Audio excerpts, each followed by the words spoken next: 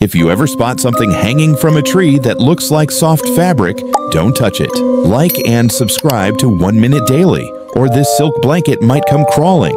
What you're seeing could be a tarantula cocoon, a silken nursery for dozens, sometimes hundreds, of spiderlings. It may look delicate, but inside, it's alive and packed with baby tarantulas just waiting to hatch. These cocoons are built from webbing so dense it resembles cloth, spun by the female to protect her eggs from predators and the elements. And once those babies hatch, they scatter, tiny, fast, and ready to explore.